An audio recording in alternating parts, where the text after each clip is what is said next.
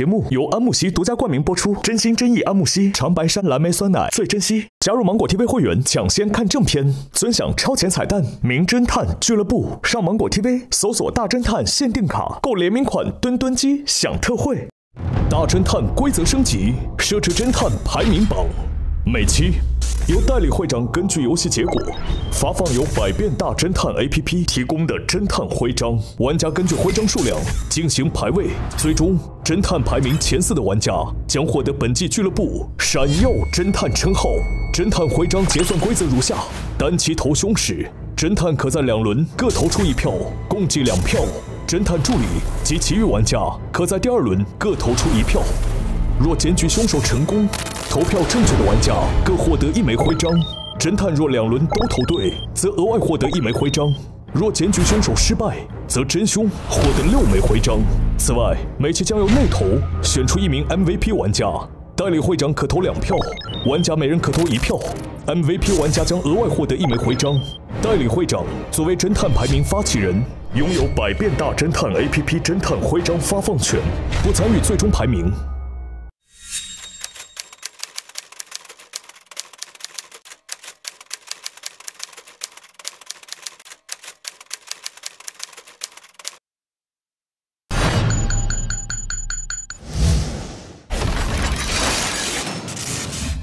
上一集，众人进入日不落公馆，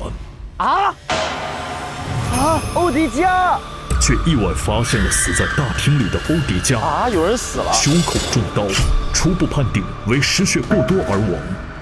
突然出现的管家告知众人，由于各位时空航行者的行动，导致了时空错乱，系统已将时空裂缝暂时锁定，从而进入了时空裂缝，仅有6个小时。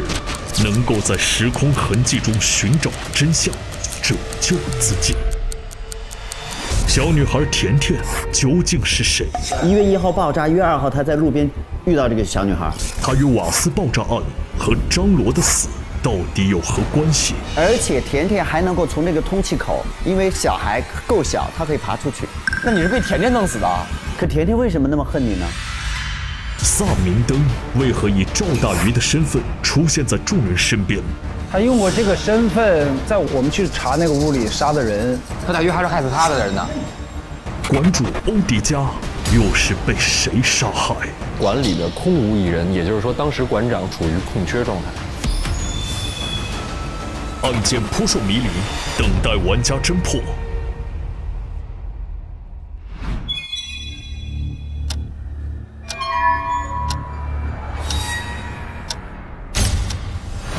走吧，继续吧，朋友们，来。现在如果跟着我走的话，会回到2013年的2月23号时间被重置之前啊。因为这段时间线后面没有发生过，所以我们不知道后面会发生什么。但是如果我们跟着他走的话，我们就会从今天开始往下过。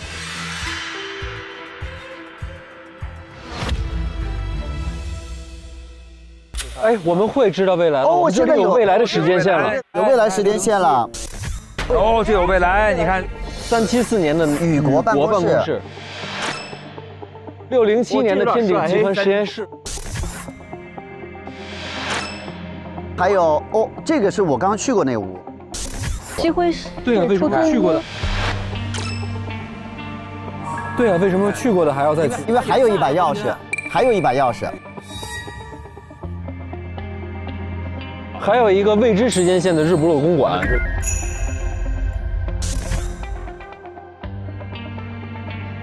就是这儿吧？啊，对呀，就是这儿。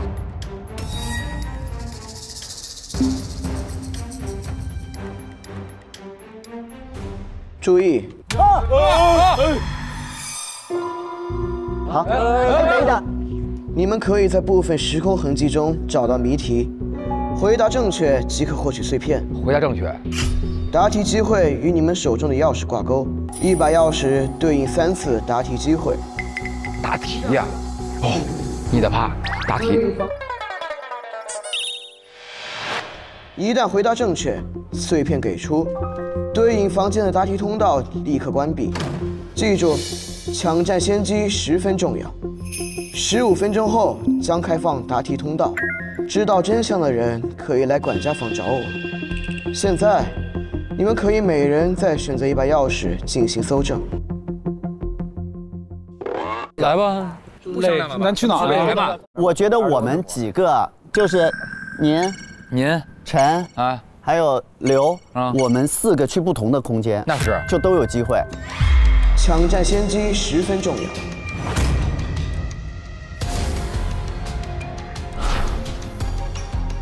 我就还是去出租屋。行，那选吧。选吧。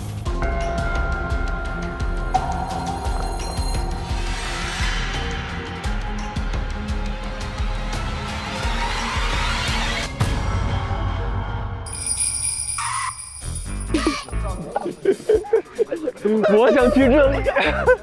干啥呀你们？啊！你还给我！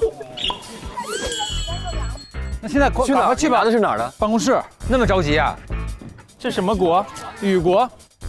哎呀，啥都没有了。行了，先拿着吧。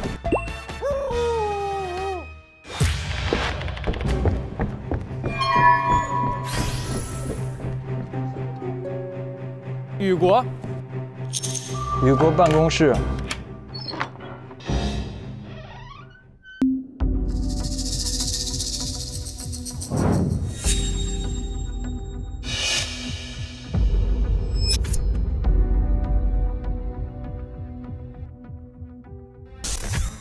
还原作案过程。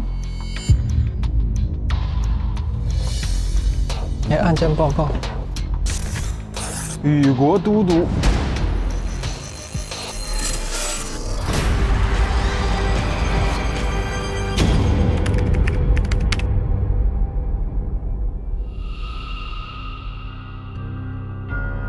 滑的。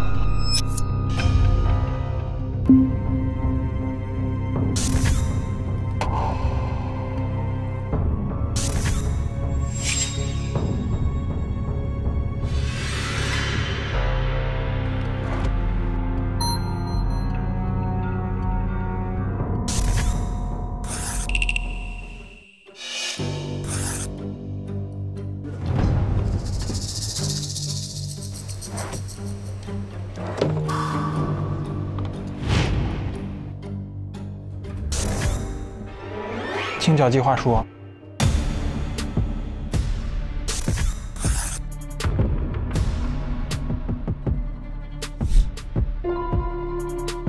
招录。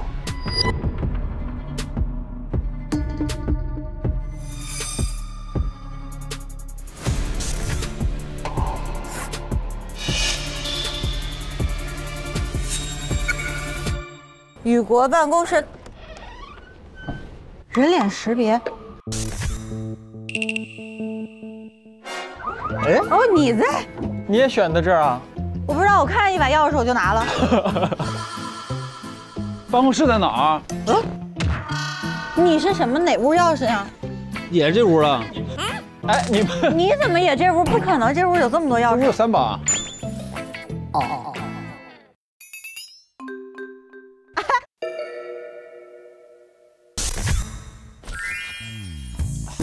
又找着了。哪找着了？好厉害！毯子下边。哎，哇！你怎么运气这么好啊？天井集团实验室在哪儿啊？在这儿。少年来了，在这儿。这有一个信封儿。任务卡，请还原作案过程并找到凶手。来了，咱们俩一块可以一块进吧？可以了。哎呦喂，你小心点，你胆儿那么点儿。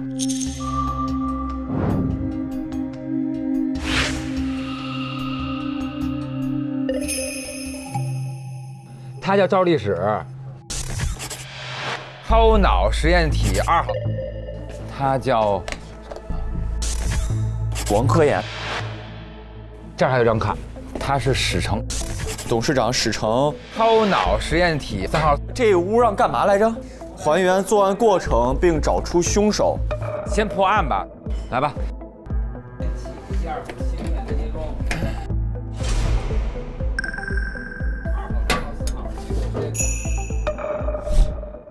这儿有案件报告。M607年电影集团实验室发现一起3名生命案，3人均出现双。死的人是董事长史成、王科研、赵立史。这3人死了。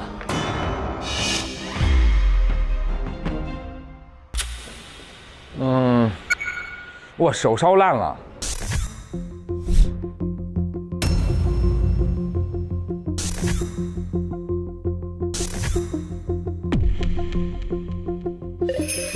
高压触电危险。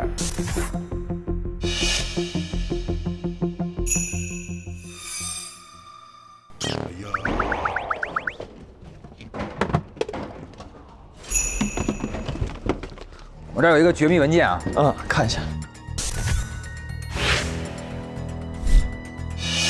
芯片技术呢已经完美了，但始终未能实现古老文件中跨时空意识旅行的能力。集团决定不惜一切代价，集结高精尖科学家，通过芯片技术将他们的意识连接大家意识连接，形成超脑，以解决这一难题。这些都是超脑。这里有 A。日不落公馆技术研究报告来自研究报告人史类。利用介质对烯灰芯片进行升级，研发主脑芯片和副芯片，通过技术算法来实现主脑芯片对副芯片的远程控制，并摆脱空间限制。技术前景：通过烯灰芯片实现多个意识之间的链接，并融合成一个意识统一体，由主脑芯片进行操控，可实现超级大脑的构想。目前已经绑架了数百位科学家，初步建立超脑系统。看一下，超脑实验体1号、2号、3号已接入，这就是超脑实验体。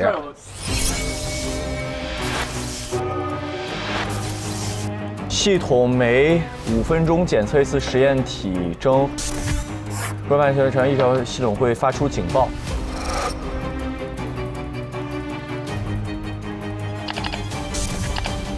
木马入侵程序。可快速造成超脑系统指令混乱，最终导致系统毁灭。完成后自动清除入侵痕迹，入侵痕迹清除倒计时。就是有人用木马入侵了整个系统，然后导致这个系统毁灭，然后这3人就嘎了啊。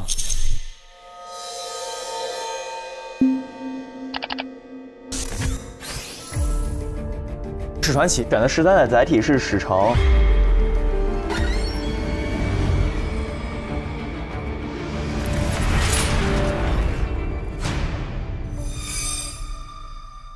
我们要还原他们是怎么被切断的，是吧？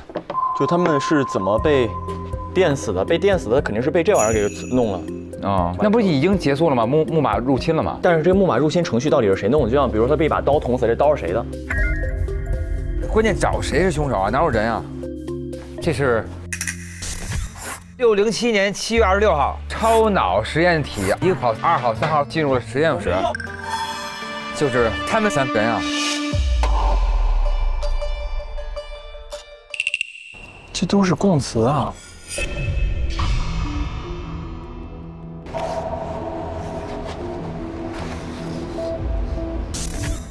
真秘书，房间断电了吗？你看照片是打印机的照片，11点10分断电了吗？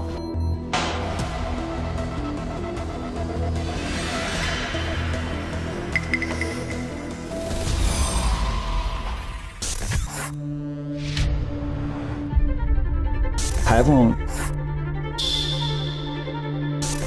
奈何身份是伪造的，且动机不明。这个奈何携带了这个东西，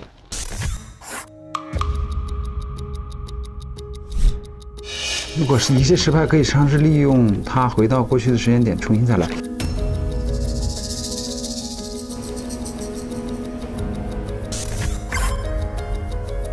3月3号，说是会有人来杀你，不要去俺办公室。可是为什么他这都告诉他别来，他还来？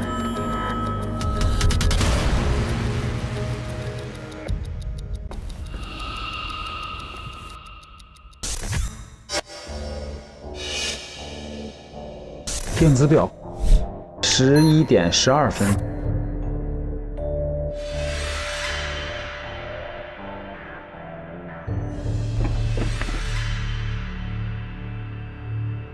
李国办公室啊。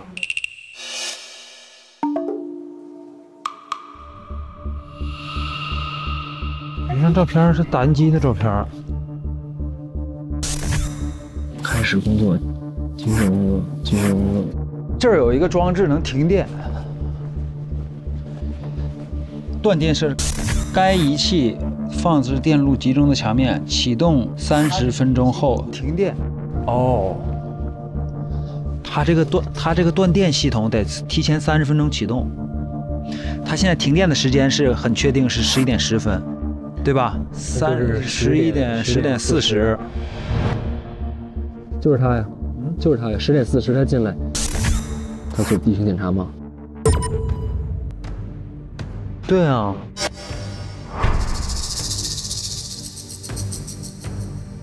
然后这个时候奈何目击了嘟嘟在那签字嘛，说明11点05嘟嘟还没死嘛，对吧？然后11点10分的时候断电的时候，这秘书他说自己去打印了嘛，但他其实没去嘛。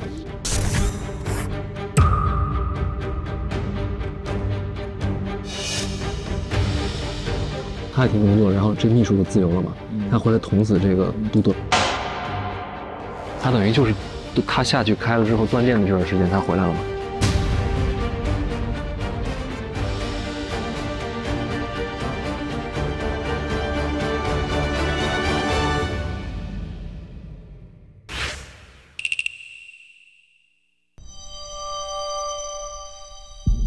在人群出现时候，高压触电危险，手烧烂了，应该还有东西没搜出来。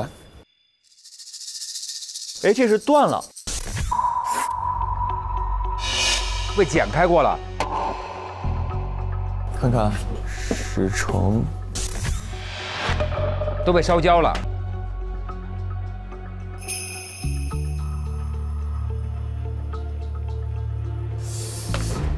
这是照历史。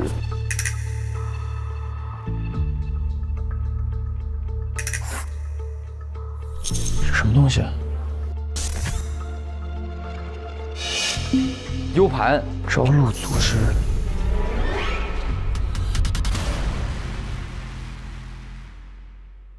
先找找那个碎片，那碎片有吗？什么都没有啊，什么都没有啊，什么都没有，什么都没有。徽章找不到。哎呦，吓我一跳！哎呦，吓我一跳！哎呦呦呦呦呦！哦呦呦呦呦！你说身白，吓我一跳！你干啥呀？别来捡漏，你又不是我们这队的。不是，我有这个天鼎集团实验室的钥匙。哎，天鼎集团实验室我是有钥匙的。你有找到那个什么片片了吗？找不到，因为你要破完案才会有。没有，别弄他，真不容易。肯定有啊！别那么着急淘金，淘不着。先弄明白了，人家这个怎么死？我弄不明白，我得赶紧先找片片。我去日不落公馆。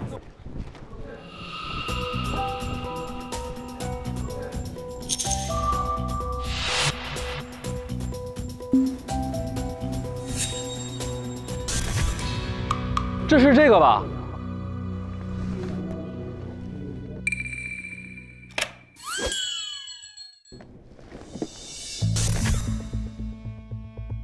谁是杀害欧迪加的凶手？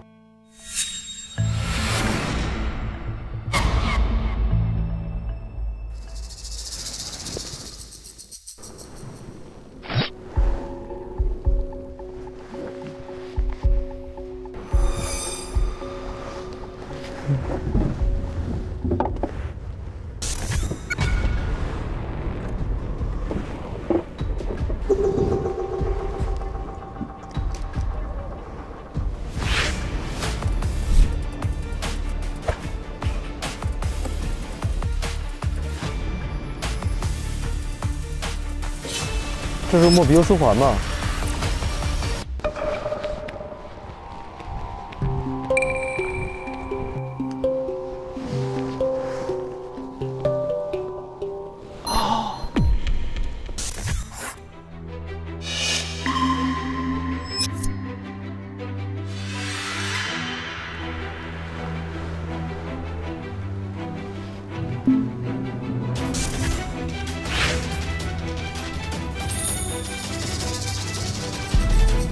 这是莫比乌斯环吗？时间循环的起点。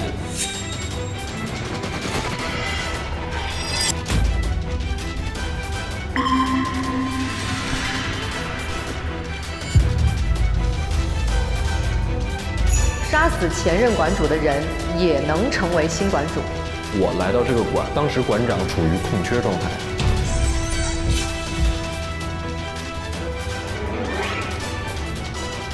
有人杀他的话，就有人变成馆长了。但我进来的时候，馆是空的。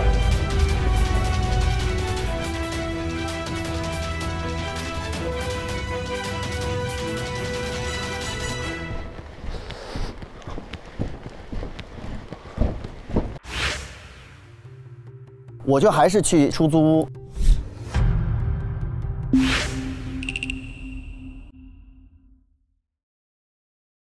哎，这怎么空空响？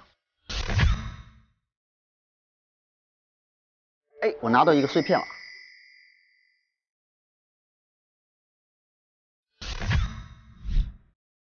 请还原刚刚事情发生的经过。探索小动物。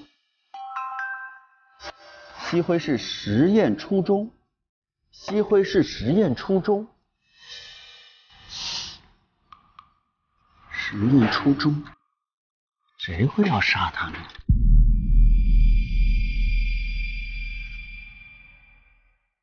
一个笔记笔都没有，我不行。再找找，没有啊。还是要地毯式搜索，多看看。哦，有一个金币，哇，这有一个。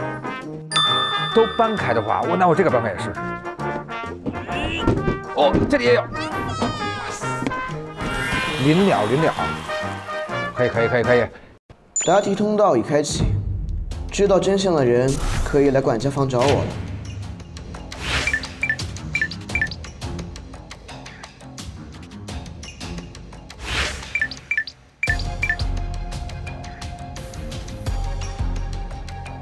另外，每人只能回答自己拥有钥匙房间的题目。要排队。1把钥匙对应3次答题机会。一旦答题正确，则获得碎片，房门立刻关闭，不再开放作答。若该房间回答机会全被使用完毕，碎片依旧未给出，则房间同样关闭，不再开放作答。那咱再破是吧？这在等。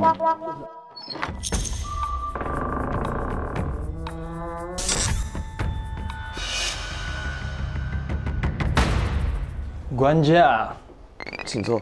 你要问我什么问题？请把钥匙交给我。落日镇的餐厅。餐厅的对吗 ？Yes。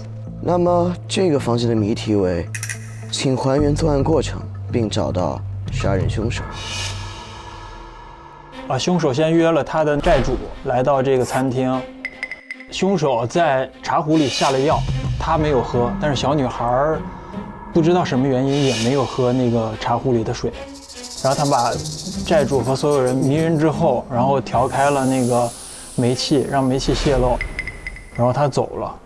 走了之后，小女孩把门锁上了，然后把钥匙又放在了不重要这人的兜里。小女孩把高利贷的电话弄关机之后，从通道爬了出去。好暴躁！他在40的时候打的米其林的电话，引爆了这个餐厅。所以凶手是2个人，是好暴躁和这个小女孩。你的回答是正确的。Yes， 谢谢了，管家，回头请你吃饭啊。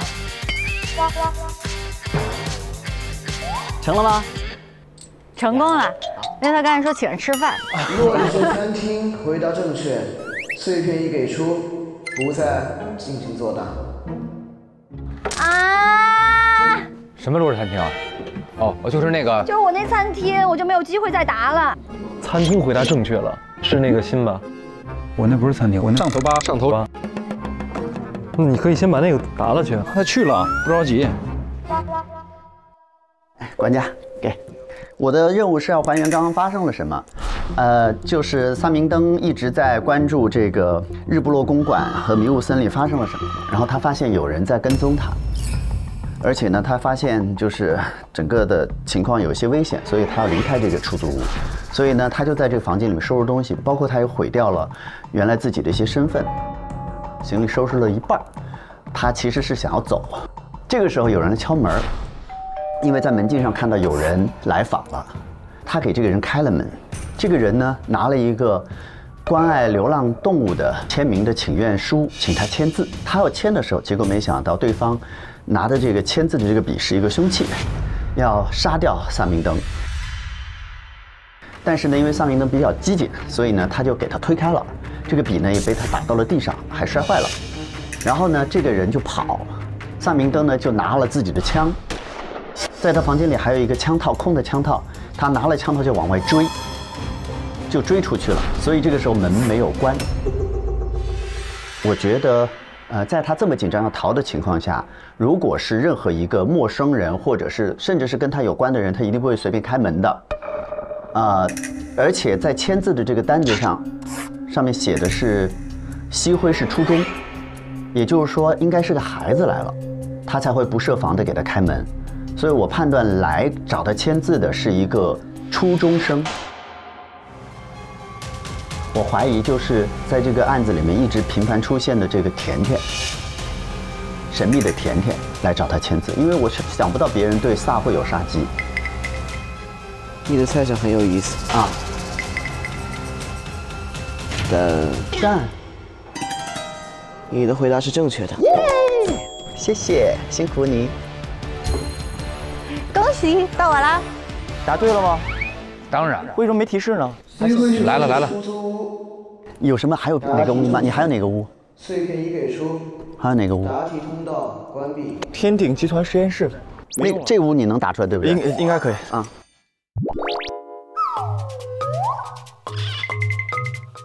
请给我你要回答的钥匙。这是我的。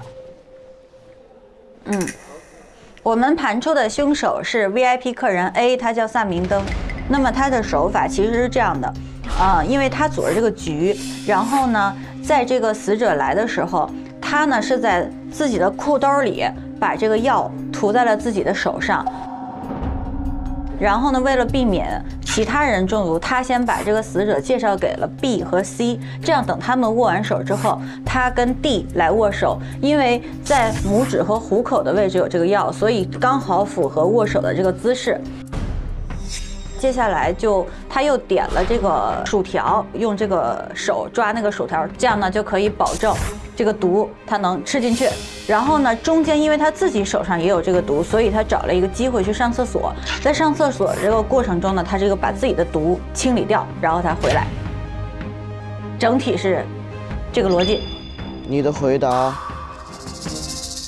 正确。哇，谢谢。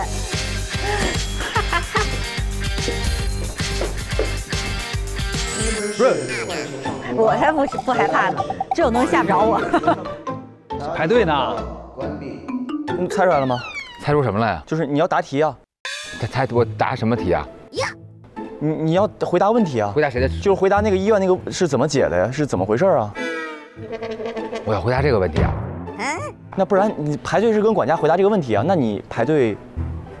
哦，我先问一下啊，没事，先进去，反正我也快，不知道就算了，我听听。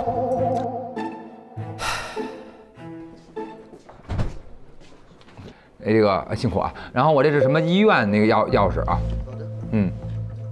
那么医院的谜题是，请还原作案过程，并找到本案凶手。甜甜，请还原作案过程。然后有那个史南良，不是史南良是谁？反正是一个人。然后他用那个意识控制了甜甜的身体，进去之后把那个一个呼救铃给摁死了，就不是让他不能呼救。然后这是第一个，然后把他的那个调点滴的给调快了，然后就让他过量死了。那他是如何调快的呢？我们现在发现的时候呢，他是在正常的那个档，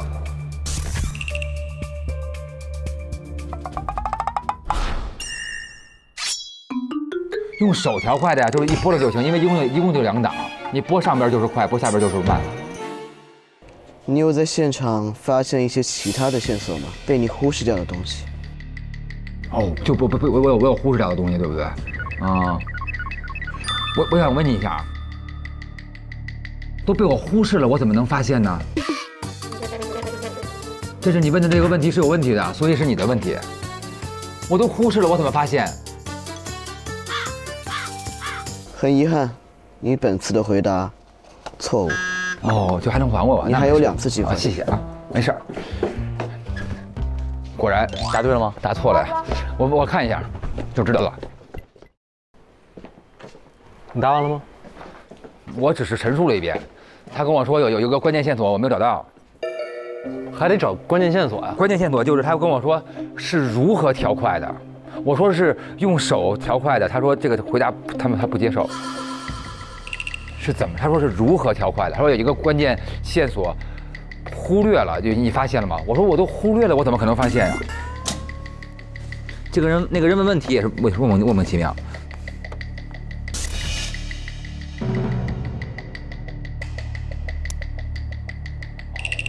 换了这个波档，但是他扣除你机会了吗？没有，因为一个人有3次呢。那是已经扣了你1次了，是吧？对啊。你凶手答的谁啊？甜甜吗？甜甜是对的，然后前面也都对了，就是说甜甜被那个什么意识控制了。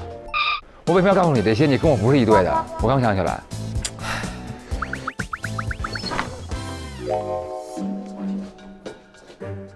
又来了哈，哎 ，hello， 哎，这是钥匙。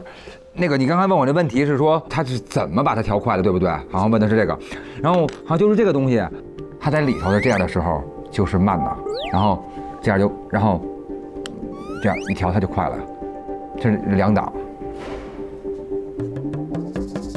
我认为或许你可以再回去仔细的看看。谢谢。还有问题啊？不能是因为这么点事儿。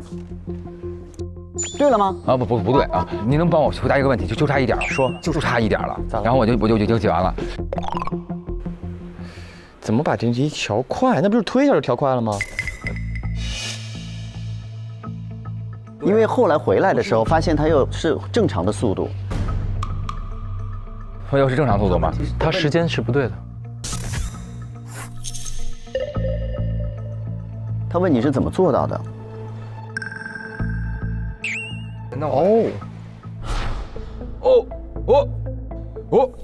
有滩水，这儿有滩水是为什么？原始的好像它是怎么卡进去的？就是这样吧。它这个东西地上垂直下去之后，地上有水，你觉得用冰块能做到吗？你这屋还差这一点是吧？对。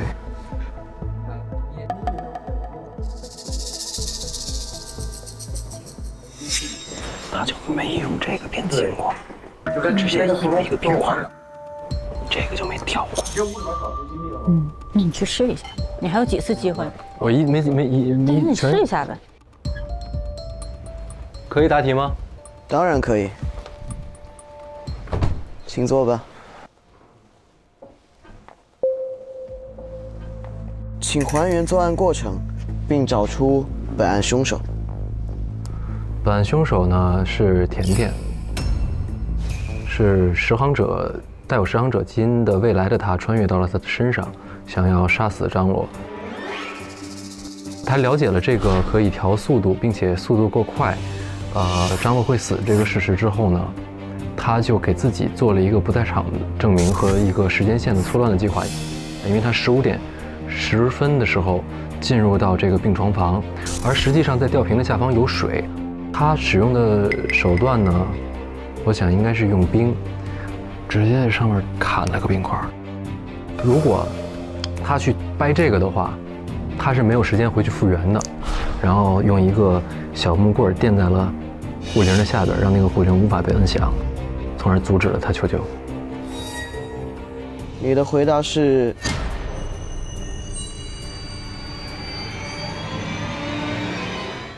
正确的。机会是病房。然后换回这样之后呢，他再把针给扎进去。碎片已给出，答题通道关闭。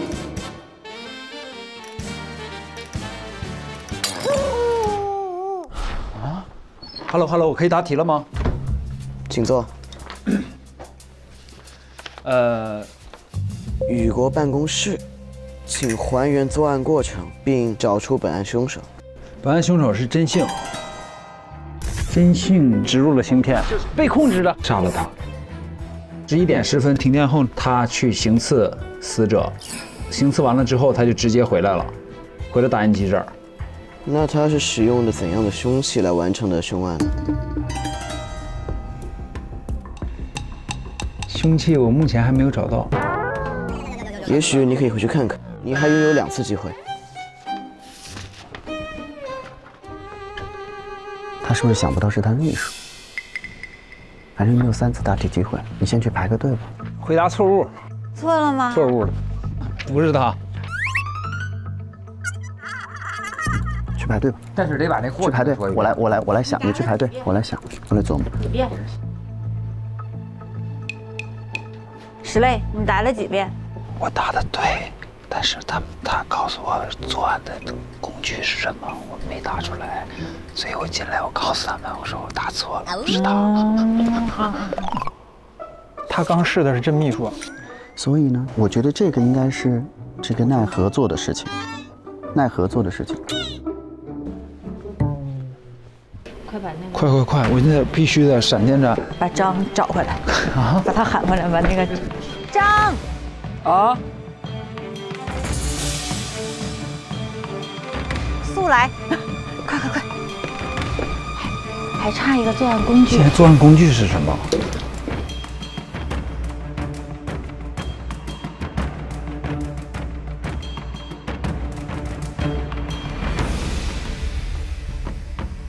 怎么搞？作案的工具是什么？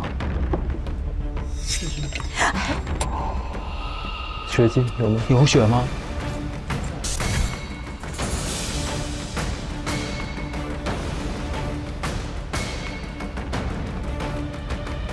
我去答一下吧，我试一下吧。我试一下。啊？什么玩意儿？没有，他去答一下。啊，才答呀？讨论了一下。管家，请坐吧。雨国办公室，请还原作案过程，并找出本案凶手。我认为凶手是奈何。11点10分左右的时候，房间的门禁断电了，这个凶手就不需要通过面部识别或者里面的人开门，他就可以直接进去了。然后他就趁黑的时候站在了被害者的身后，然后把他用刀给杀死了。你的回答对吗？错误。好的，等我，马上就回来。给我，你给我玩会儿。对，我玩会儿。不用这个，你有这个你也答不对。他用的那个作案是他屋里的刀。什么刀？那个伸缩的那个，就推的那个刀。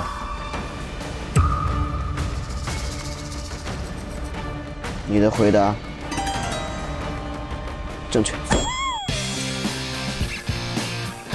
舒服，谢谢。哎，不得公布一下吗？对吧？公布来。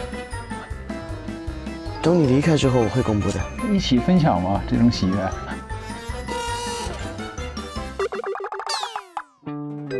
雨国办公室答题正确，碎片已给出，答题通道关闭。奈何吧？真性啊！啊 ，Hello， 我要回答天鼎集团实验室的。请还原作案过程，并找出本案的凶手。作案过程就是赵丽史那个女性，她是招录组织的成员，她带进去了一个微型 U 盘，把这个 U 盘插入了电脑，然后生成了木马程序。以此来毁灭超脑。然后被电死的原因是因为他应该是提前对那些电线做了手脚，那些电线是被割开的，然后就电死了。那他是如何将这个电线割开的呢？刀、眼镜、指甲、嘴，还有这么个问题吗？或许在当时的案发现场，你忽略了一些东西，你还拥有2次机会。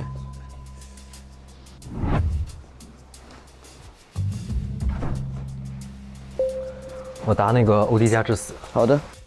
欧迪加的手边有一个8字形的莫比乌斯环的记号，代表着首尾相连，时间循环的起点，所以是来自首任馆长贾一。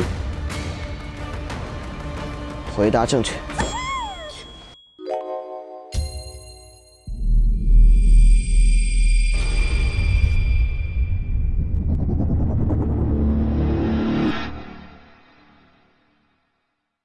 日不落公馆，回答正确。还有哪题啊？没了题对吧？就实验室现在没答完呢。但是咱们这边有实验室钥匙吗？我有钥匙。有3个人有钥匙呢。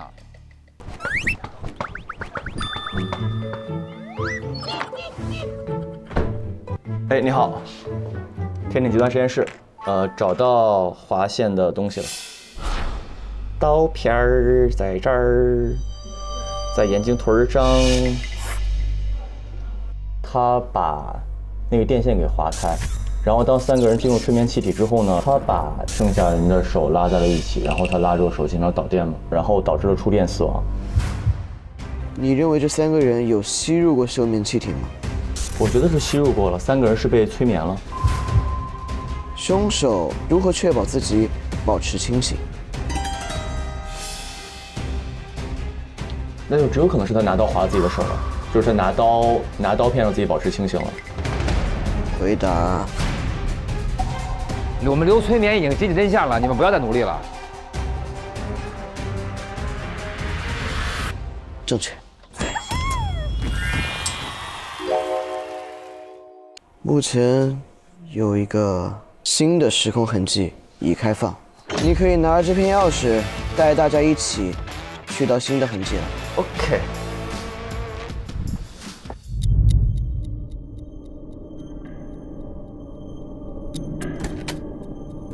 对了吗？所有的案子都破了吗？破了，你那个也拿到了，对不对？对，破完了。有新钥匙了。啊？走，这个是这个吗？这个。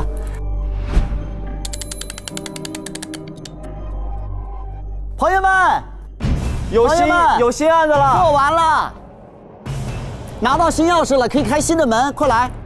又开了一个新的门。来喽。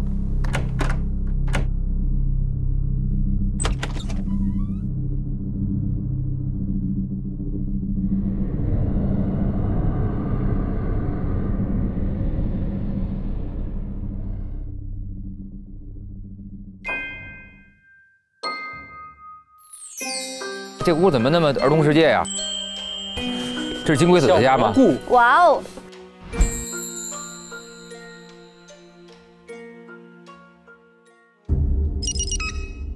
崇尚追随加入，拒绝招录。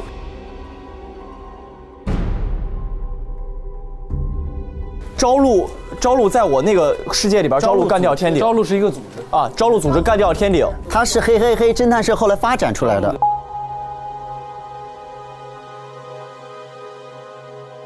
这个小女孩吗？这个有点吓人。这个小姑娘。你好，我是朵朵。芒果叔叔去哪了？告诉我芒果叔叔去哪了。芒果叔叔。告诉我芒果叔叔去哪了，我就告诉你你想知道的秘密。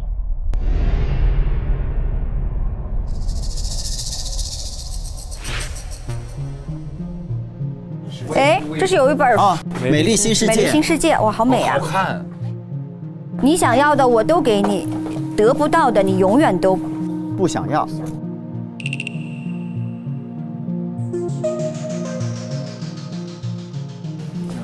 M65年。 系统诞生，然后善良的先行者牺牲自己，将自己的大脑连接在一起，形成集体意识。集体意识共享记忆和技能，成为这个系统的管理者，我们称之为超脑。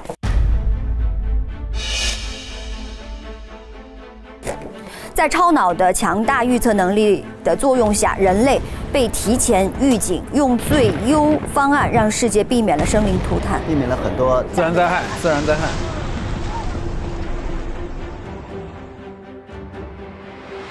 所有城市均匀分布，每座城市共享同一种语言、风格、习俗和法律，就很美好的样子。在超脑的统治之下，人类与所有的物种和谐共处，所有人都可以享受衣食无忧的生活。我们所生活的世界统一叫做世界国。理想国那个是？就是理想国啊。啊，乌托邦是吧？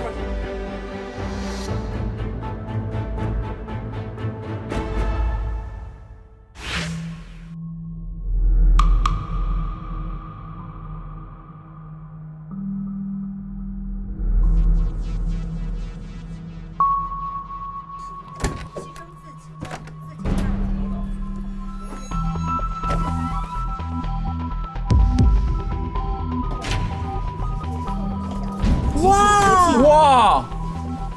哦，你怎么搞的？我翻所有的书，然后拿出了一本，然后就开了，其他书都是固定死的。那这密码？自由、勇气、真相。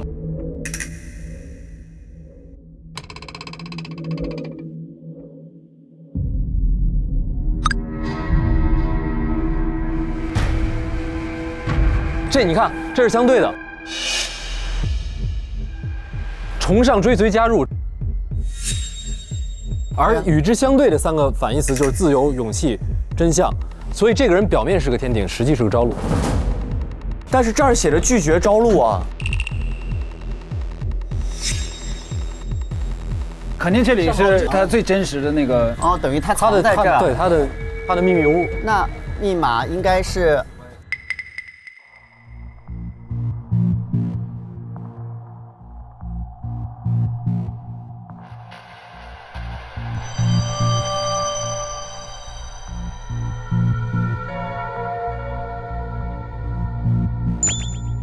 时间线改变的那个日子，2132223，开了，开了。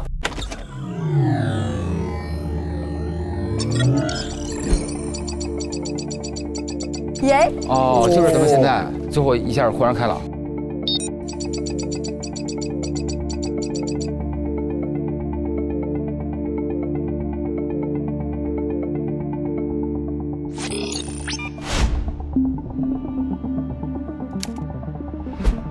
你现在怎么样？人造身体还适应吗？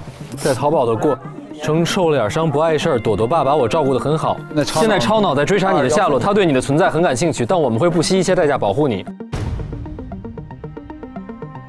4月12日，朵朵告诉我，她希望成为超脑的一部分，哪怕会失去自我意识。人们似乎把超脑当作神来崇拜，这个世界一直是这样吗？并不是。发明超脑技术的天鼎集团做了很多恶事，才一步步奴役所有人。可惜大部分人被迷惑，把朝露当成了敌人。人们过着平静祥和的生活，想要打破这种生活的人，自然就会被敌视。一生下来就被剥夺选择，所谓幸福也不过是被圈养的幸福罢了。我们曾经尝试过无数次避免这样的未来，但是时间线被超脑设立的观测站牢牢控制，一切可能性都被封死。我们的历史被截断成一个个以200年为周期的时间循环，无论我们怎么改变，都会被当下循环内的观测者修复。啊！这是萨的空间。今天超脑搜查队又来了，萨侦探，我要告诉你一个好消息和一个坏消息。坏消息是什么？我们无法定位芒果星球的位置，所以暂时无法送你回家。好消息呢？你作为4维空间的存在，可以突破10行仪只能通过字体进行意识旅行的限制，直接将肉身传送至神圣闭环时代，那里是一切的开始。神圣闭环时代指的是甲一馆长到欧迪加馆长形成了一个闭环。对。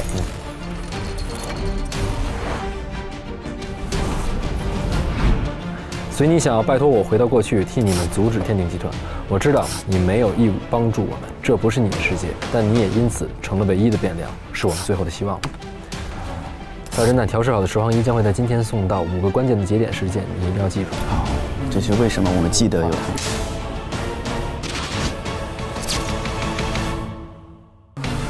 我无法确定超脑在感知时间上会如何组织你。根据我们得到情报，超脑可能拥有强制执行重置时间线技术，还在研究突破10行一限制方法。你本不属于这个世界，如果重置启动，我们不确定你会发生什么。好，我随经变。如果任务成功，这条时间线将会被彻底改变。也许我根本不会出生，但我相信那是一个更好的未来。再见了，这段时间，谢谢您的保护，我们未来见。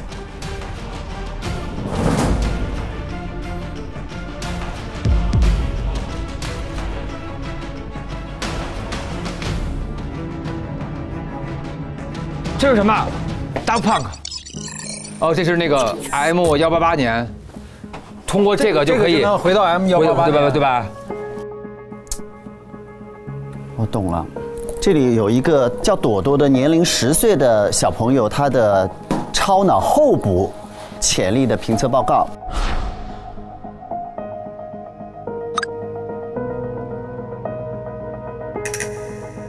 它的候补几率有98%，它是 S 加级的，它是800年的1月20号做的这个测试。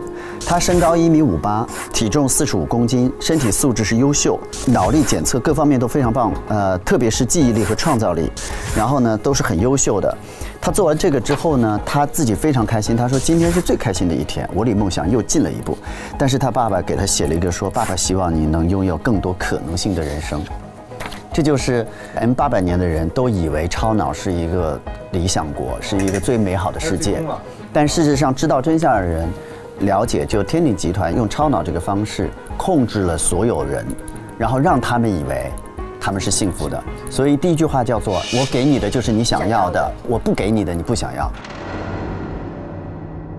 这么说吧，如果按照现在的时间线，就是被观测者控制的时间线，它200年就会是一个完整的一个巡回，就所有人就是这样，按部就班的过着一样的日子。这就是我们拿到的天鼎集团的绝密资料。他说，烯辉芯片臻于完美，但始终未能实现跨时空意识旅行。集团决定不惜一切代价，来集合高精尖的科学家，通过芯片技术将他们的意识链接，形成超脑以解决这一难题。也就是说，天鼎集团在800年的时候，他攻克了这个，而且很多人会以为超脑是一个荣誉。在这个过程当中，萨被任命了一个很艰巨的任务，就是因为他是拥有肉身回去的可能性，所以为什么我们的 A 版本里，你看它会在很重要的地方，它现在是人造身体。你想怎么样？这个人造身体是为了10行准备的，你们只能回到过去自己，而他可以肉身穿越。对，这个呢，等于是不是他受了伤吗？其实就是这个朵朵的爸爸照顾他，照顾得很好。我觉得最主要是后面这一段，一生下来就被剥夺选择。所谓幸福是被圈养的幸福。我们尝试过无数次要避免这样的未来，但时间线被超脑设立的这个观测站牢牢控制。就是其实我们尝试过很多次，想要过不一样的生活，在观测者的心态当中，所谓偏差叫做不对的选择。可是，在这些努力的人心目当中，是我想要避免这种被圈养的感觉，我想要自由。但是有人也喜欢被圈养啊。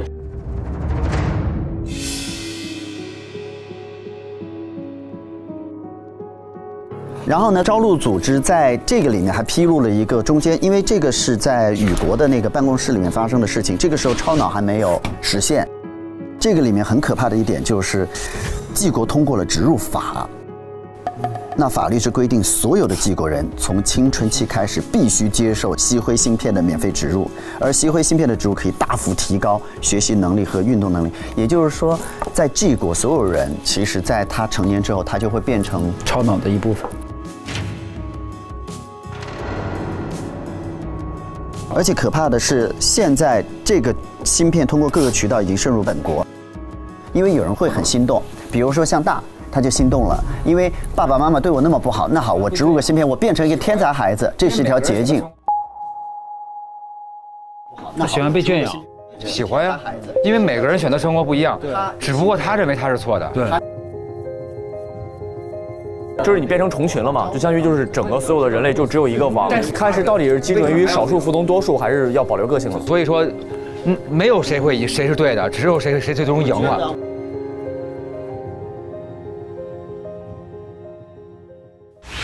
那刚刚那个娃娃说的芒果叔叔是不是就是萨萨？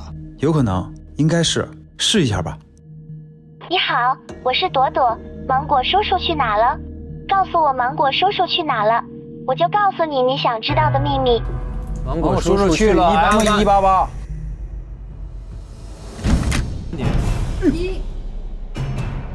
打开了啥？哦，这是那个门的钥匙。那边有个门，说那边有个门没打开。走，那边有个密室。就是那边这边，会。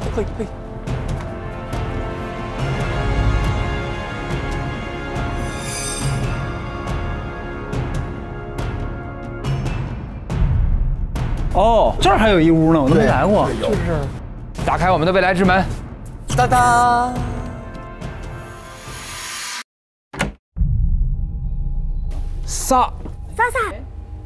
萨老师在这待一季了。213。哇，选择了。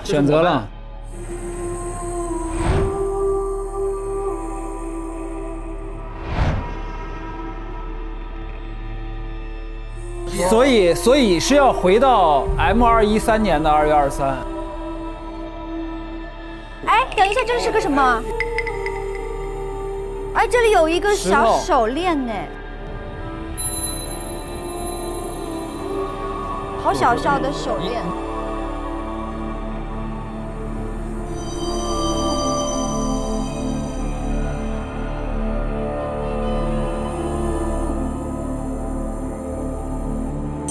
哦，这里曾经有一个对谈。我们来对话吧。你怎么知道我在这里？如果不是有了新的计划，你不会杀死未来的观测者。你来晚了一步，重置机关已经启动，你我都会被抹消，但世界会重回正轨。你所谓的正轨，只是为了确保这个系统的延续。错误，系统没有私心，系统保护全体人类。在系统诞生的过程中，天鼎集团欠下了太多血债。朝露欺骗了你，你不知道系统为人类避免多少灾难。消灭天鼎集团，可能会让这颗星球的历史提前终结。在这个时代经历了有血有肉的人生之后，你依然觉得自己守护的未来是唯一的可能性吗？当然，我降生在一个女婴的身体里。哦，甜甜，仅仅是为了突破十行技术的限制，我没有死亡的概念。未来新的超脑还会被系统制造出来。既然如此，你为什么要为收养你的张罗献上一束花？又为什么拿走这块石头？那颗陨石？献上一束花是甜甜献的花。对。如果你心中没有一丝怀疑，为什么不抹消这个时代的其他拾行者？因为他们的行动无关紧要，系统不可撼动。但是你可以给他们一个机会，记忆会引导他们来到这里寻找真相。不如我们打个赌，看看在知道真相后他们会如何选择。你一定也期待着，希望在自己死亡之前留下一个改变的可能。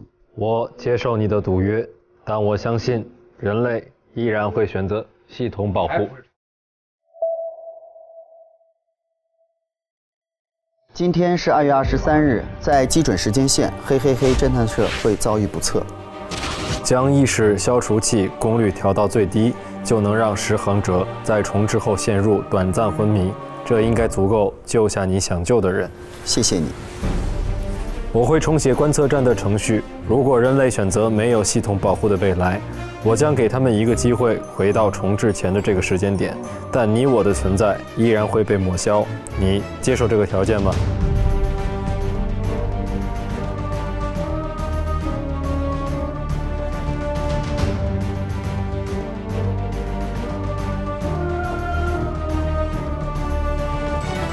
我接受，你我都不属于这个世界，就由人类来为自己做选择吧。凶手是郝暴躁和这个小女孩。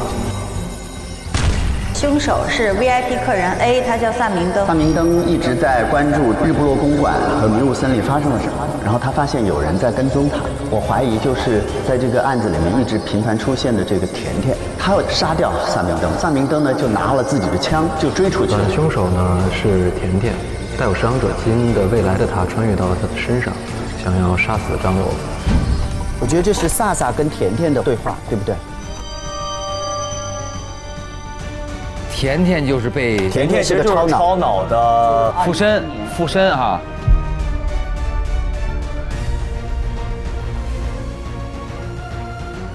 我们在他们的引导下来到了这里，然后我们要选择是否重置。但是我们重置的话，萨萨和甜甜都会消失。对。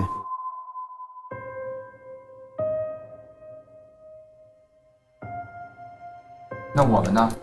我们会回到2013年的2月23日，然后时间什么事情都不一定。萨萨的出现也会消失，但是世界会沿着他自己本身该自由发展的样子发展。因为实际上它就是从这天开始之后就闭环了。如果我们选择重置的话，我们还要去阻止史传奇把天鼎集团扼杀在，然后之后历史就自由了。就是相当于可能天鼎集团和芯片这东西就没有了，也没有超脑了，但是萨萨也。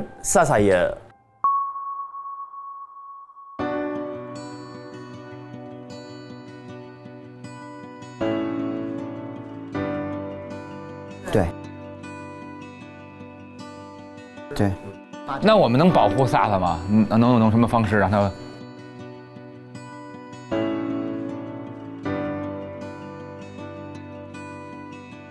你作为4维空间的存在，可以突破10行仪只能通过字体进行意识旅行的线。是这样的，回到过去有机会改变。如果按照这个走下去，就会最后走到刚刚我们看到的800年。那是我们的结果吧？看到800年。但是有一点，萨萨现在是在4维空间，所以呢，他现在意识回到这个地方。就是回来的时候，他跟甜甜两个都会消失，但是他的本身他自己在4维空间不受影响。哦。我们再来看一下甜甜这个人生啊，她降生在一个女婴身体里，仅仅是为了突破10行技术的限制，等于她跟萨萨也是一样，这个女婴就是一个超脑的分身，对，一个超脑的超级工具。其实我觉得张罗也是一个就是跟我们有同心同德的人，不然的话甜甜不会杀掉你。甜甜不会杀掉你吧？你看他杀掉了未来的观测者，就是因为他要确保这个所谓的走到正轨。因为他知道，按照就是新的这个时间线，我们一定会走到这儿，所以甜甜一路在杀，就是避免我们今天有重置的可能，所以他要把你杀掉。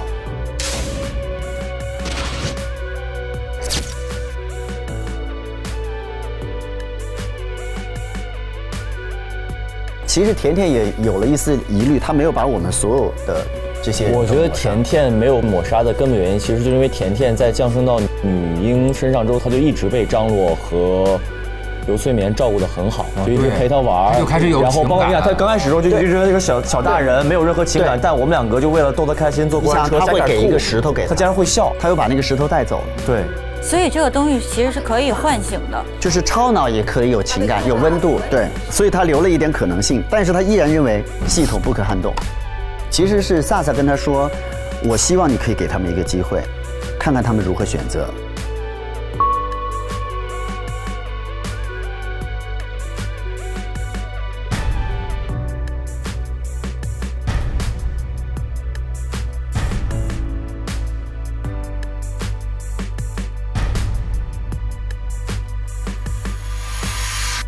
走吧，去讨论吧，做选择吧。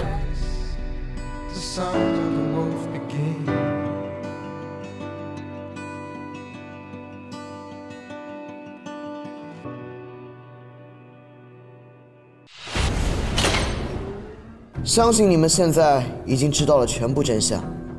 6小时倒计时即将结束，你们要在2条时间线的分支中做出选择。现在。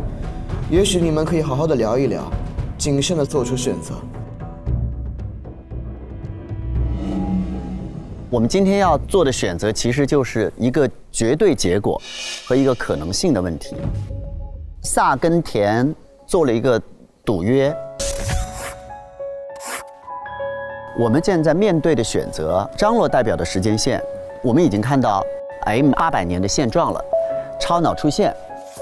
天鼎集团其实控制了所有人，他把大家的幸福做了一个强制性的规定，而且我给你的就是你能得到的，我不给你的你都不会想要，因为我控制了你。那么如果我们现在选择回到2013年2月23日被重置的这一天，这一天之前发生的事情无法改变，但是后面可能改变。现在我们关注了一个词，叫做可能性。对的，可能性永远是一个中性词 ，possible， 因为可能代表好，也可能代表坏。对，不是说你回去世界就真的就马上就变好了。但我其实觉得都有可能性。如果我们比如选择了 B， 那其实我们也可以去尽力改变它。不可能了，因为到800年的时候还是有招录的存在的。请注意，招录已经就是最后使出这一招，是把萨放回来，在几个节点想要改变。而且最重要的是，当我们选择沿着这个基准线走下去的时候，等于我们认同了观测者的工作。而观测者的任务就是在这200年里面保证它不偏，就是你再努力，它给你掰回来，又回到原点。就是800年后超脑的弊处在哪儿呢？朝露他不能想干嘛干嘛吗？他就一定要改变过去，干死天鼎吗？哎，是不是就像我那个样？我本来想追求自由，但是我既然听了这边，也许我会变得更好，但是问题它会突然间控制你到任何地方嘛。对不对？因为他应该不会，他还没有到实时操控，因为如果实时操控的话，就不可能有招录集团了。不，因为我们现在看到的只是天鼎锁死了这800年，就是历史的可能性。但是未来它有限制人们自由吗？就是到800年的时候，没有植入的或者是没有变成超脑的人会被控制成什么样？他说每个人都觉得自己很幸福，但是是被奴役的幸福。但是这也是朝露说的话，朝露的角度他说的，因为大家的角度不一样，你觉得那是被奴役的幸福，有人在里头觉得挺舒服的。但是会有自己的自我觉醒意识吗？因为你现在只听到一方词儿，你就没有办法选另外一方，因为这个奴役这个词非常严重，它不是一个可以悖论，我们可以说讨论来这个词是一个好词还是不好的词。我觉得他其实意思就是说，这个世界有了一个标准答案了，就是我允许你在小范围内自由发展，一旦这条线要超过原来的基准线，我就会修正。有一些你个性的，或者说你自由的，都会被它修正。你不定义这个限制自由的度，这是个很难。怎么就没有个性了呢？他要剥夺你的个性干嘛呢？他现在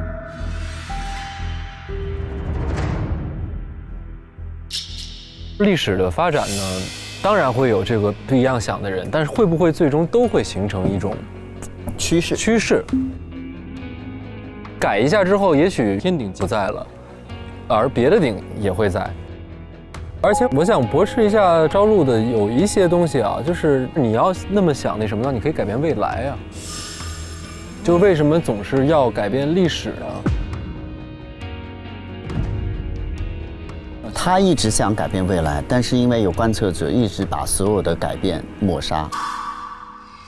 因为朝露集团它没有时间回溯的机制，它永远都是做一些事情想要改变，而观测者发现，哎，怎么不在这条道上了？于是他就把它掰回到正道。他们永远改变的不是过去。是这样，我觉得其实如果已经进化到超级大脑的意识情况下，以那个科技程度，我觉得都可以分家了。求同存异。宇宙这么大，对吧？你朝露，你不愿意在超脑统治下活，你可以，对吧？你可以走向，你可以成为另一种人类。我个人觉得科技是没有错的，但掌握科技的人很重要。天鼎集团他在这条时间线里面，他是干了很多恶事，等于这个技术掌握在坏人的手里。如果给人类再一次的机会，我们依然会走到超脑那一天。但是有没有一种可能性，经过我们努力，这个技术是在一种可控的、健康的，去被更多的人所用？像大的故事里面，他可能是因为父母的要求他达不到，于是他走一条捷径。而且有趣的是，他花很多钱，他花500万，哎，他拥有一些智慧 ，Max， 他拥有一些高情商，主要是拥有一些高情商，结果他被史传奇控制。哎，你看看这情商。从这个角度来讲，是不是这个科技害了他？可是从沉住气来讲，那么多年看不见，他因为有了这个芯片，他可以看见这个世界，而且在他使用的过程当中，并没有被控制。当然，他花了100万，他吹锣吹了6年，对他来讲，那是辛苦钱换来的自己一次看见世界的机会。所以科技是没有错的。可我觉得你到一个 M800年的一个超级大脑的概念里面，你在谈它的发家的过程中，史传奇的哪些善与恶到那个标准，我觉得已经是非常远了。其实就2种人，一种人找答案，一种人找自己。因为他要的是找答案的那帮人嘛，就是因为我知道所有答案了，就像我的角色一样，我就相信，如果我再努力，我最终证明我跟我妈说我是一个非常厉害的小孩，但是最终我还是要回到找我自己。对，因为我只是证明了他们喜欢的那个我。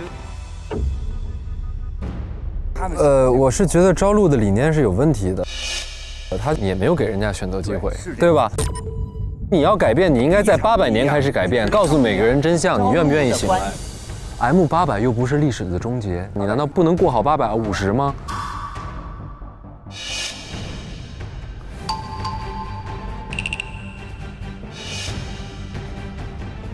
我一直在复品刚才萨萨和甜甜的对话，我觉得他们才是可能性，而不是我们几个。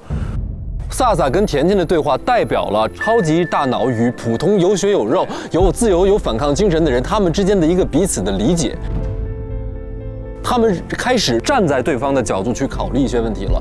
那么这2个意识回到 M800之后，我是觉得交由他们自己去选择。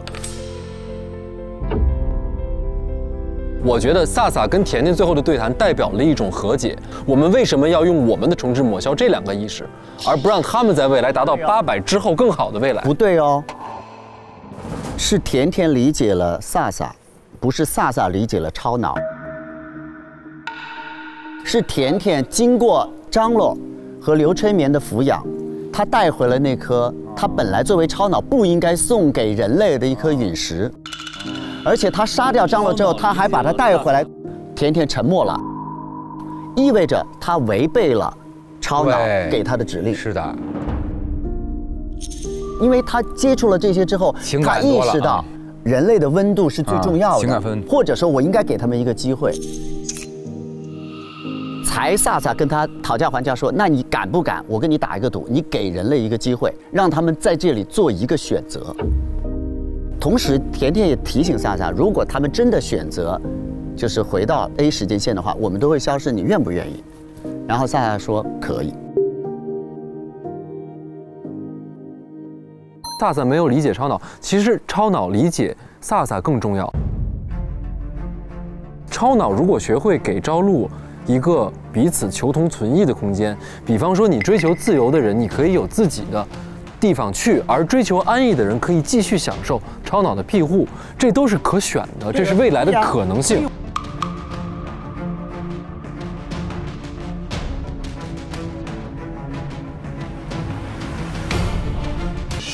所以我的点就是说，每个人一定要在这个节点做出你自己的个性的判断，每个人做出你自己的选择。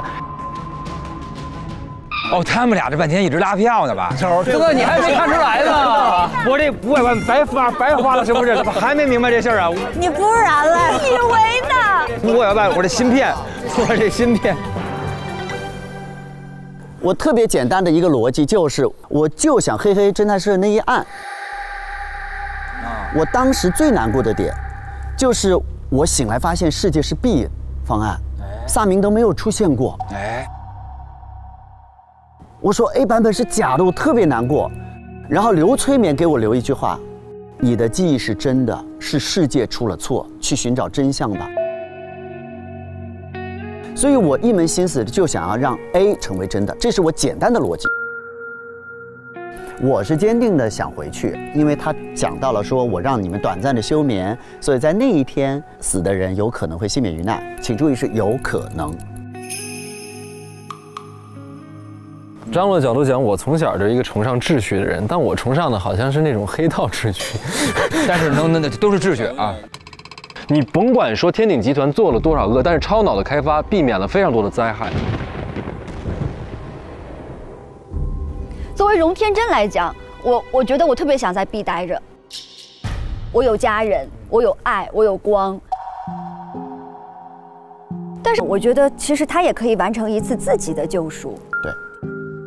所以就很纠结了，到底选哪个？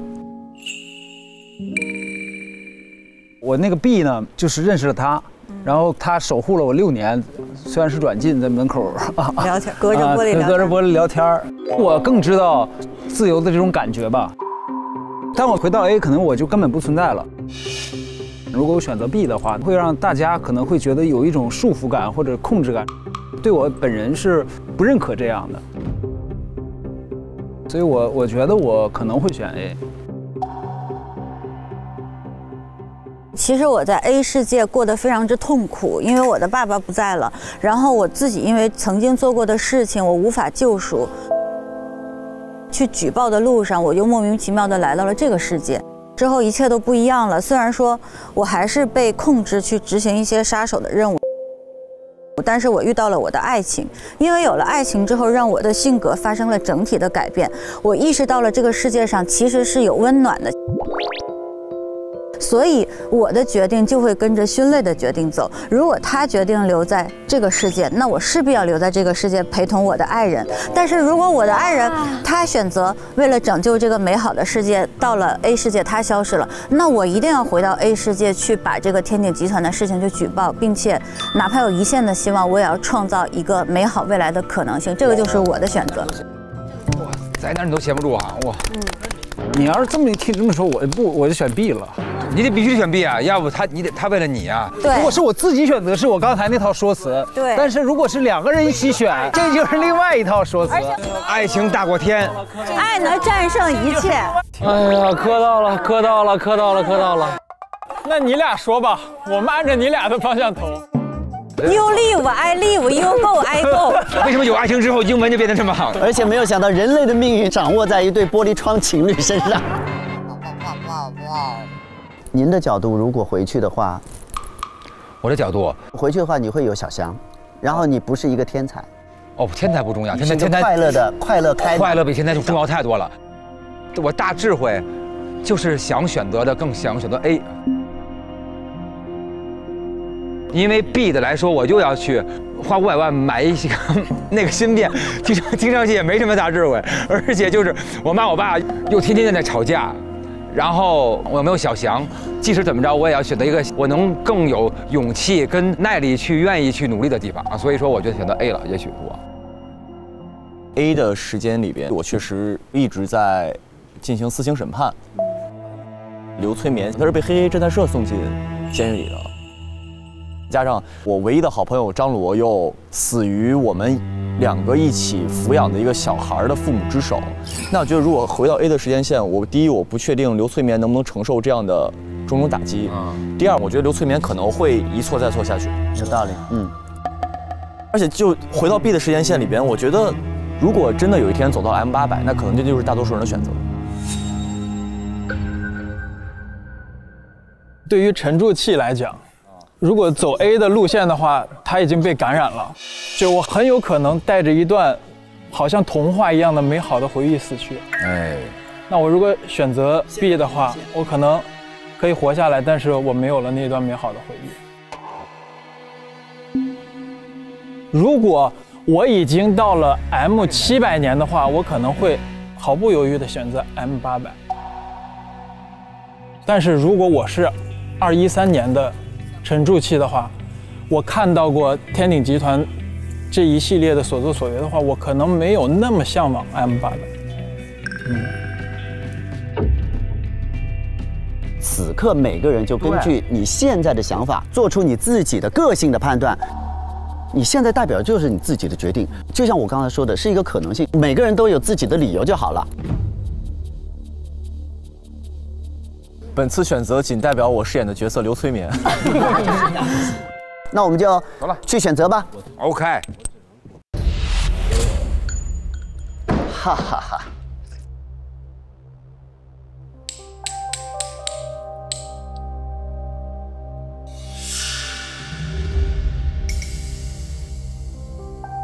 我其实没有什么可以选择的，我就是想要回去。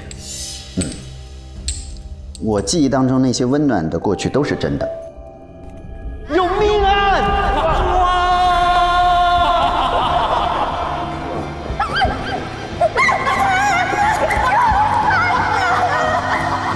你怎么也会吓我？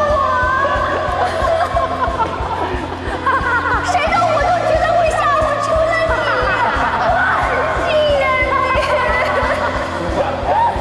因为继续查下去是有死亡威胁的。然后我说我会坚定地查下去，其他人的意愿我尊重。我讲完之后，我回头看到每一个人都是坚定的人生。我们其实，在2月23号的这一天，有5个侦探社的成员倒在了血泊当中。但是呢，寻找真相、守护世界、维护正义的光，这个不能够停歇，让更多的真相被守护。所以我想要回到2013年2月23号。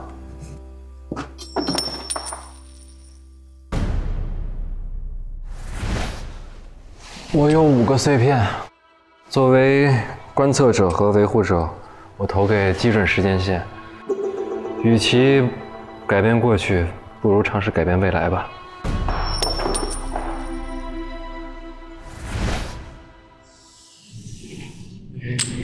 这上面写什么？基准时间线，2021年1月26日。偏移时间线，2013年2月23日。哎呦，头疼啊！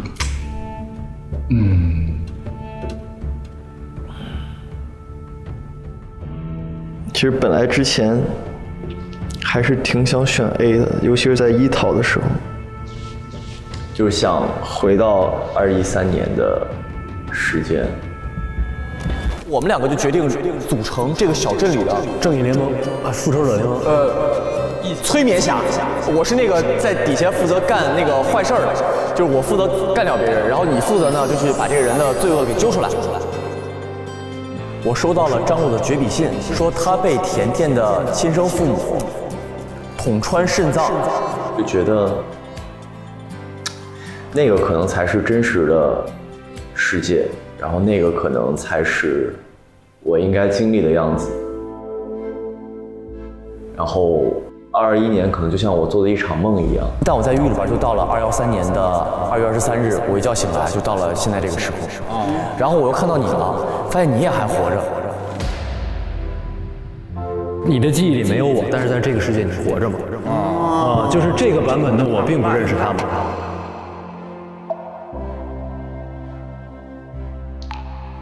是一场非常美好的梦，然后可能时间到了，这个梦也就该醒了。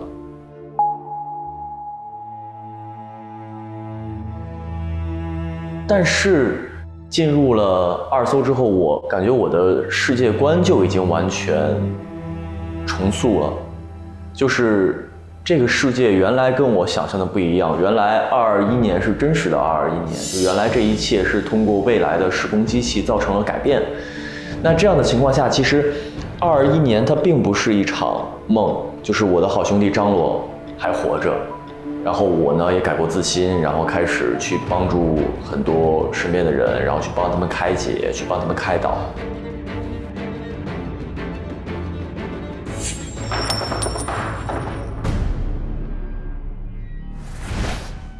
在 B 呢，我其实是做了措施，让这个技术已经提前的开发出来了。那我通过这一段我已知的记忆，我是可以把自己当初做不好的地方，然后一点一点弥补过来。还有就是，因为在 B 我也找到了金金。金金，你是谁？你不是跑了吗？你怎么又回来了？史泪，哇，史泪呀！金金，史泪，金金，史泪。你当年迷的就长这样啊？好像是吧？史泪，耶！因为找到了史泪这个对我来说很重要的伙伴。我有了很重要的情感寄托，也找到了人生，可以拼尽全力去保护他的人，所以我要投到的是基准时间线。所以选 B， 主要为了金金。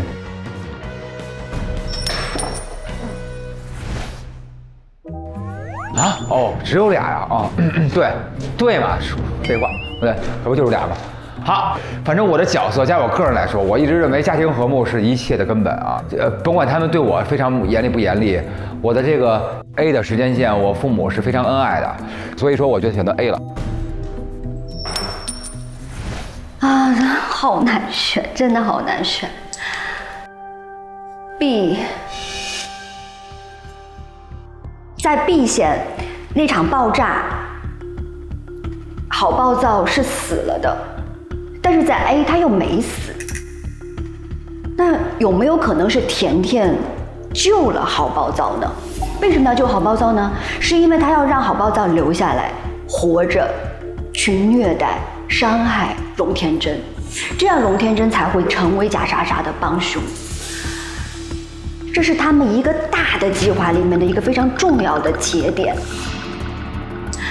作为龙天真来讲，你让他去选 A， 我觉得太残忍了。你们知道8岁之前我跟妈妈，还让你很幸福。不，8岁没有，他欠了很多钱，他也会把气撒在我身上。我以为她嫁给一个男人以后，嫁给一个继父，也许我们的日子会好，没有。他拿着箱子跟一个男人坐上车走了，我就像一个垃圾一样被他扔在。姐姐当时我觉得他是我的光，但是后来我知道我是抓不住光的。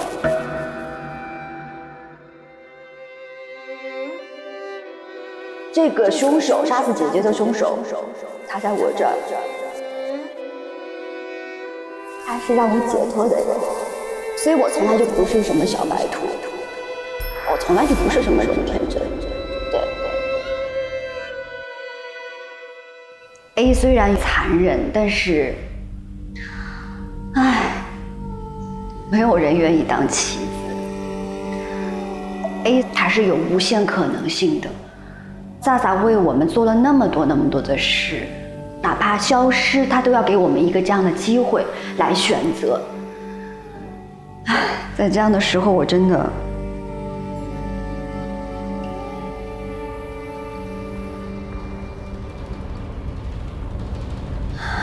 所以龙天真，坚强一点吧，勇敢的去创造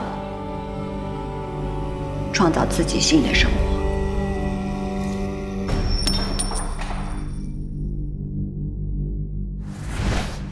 作为陈柱器来讲，虽然小时候很不幸，双目失明，但是我觉得一路走来，我都是一个被爱包围着的孩子。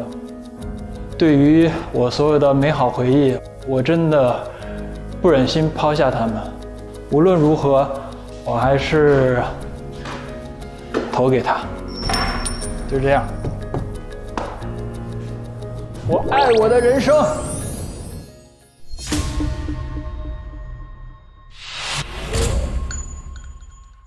来吧，刚才发生了什么呢？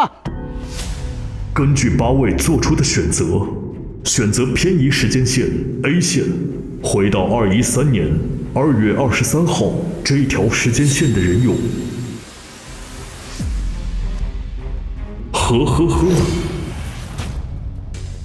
大智慧，对吗？沉住气，荣天真。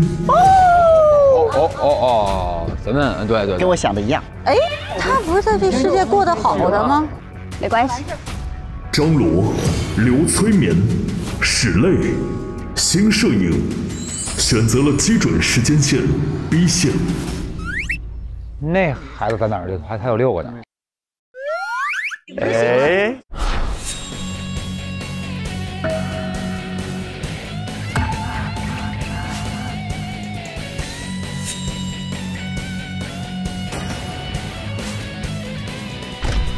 回答正确。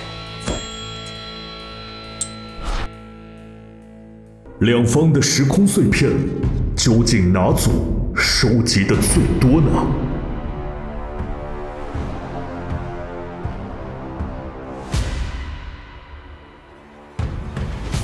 我就是想要回去。我记忆当中那些温暖的过去都是真的。家庭不和睦，一切都是缺的。我爱我的人生，就这样。希望你带着有过爸爸陪伴的记忆。我有5个碎片，投给基准时间线。主要为了晶晶，最后。爱可以创造奇迹。碎片更高的一组是选择基准时间线的 B 线，你们有17个碎片。哦，祝贺！17个，厉害！他们肯定赢，浩然有6个呢。我是觉得其实有点打动我的是萨萨跟那个甜甜最后的对话。我觉得甜甜有一些对人性的理解在了，而且我跟刘催眠一起，我们养过那个小孩的。我觉得我们之间并不是不能交流。我很理解朝露组织想要做出的改变，但是我想说，改变不一定非得去改变历史。在 M800的未来，它可以去改变当时的当下和将来的生活啊。对。祝贺！来，我们发勋章喽！祝贺！玩剧本杀当大侦探，上百变大侦探 APP， 有请代理会长何侦探送上百变大侦探 APP 为大家提供的侦探徽章。祝贺！谢谢！恭喜！他俩终于在一起了。对，哎，不在一起这不行哦。我们在这边也可以继续磕啊。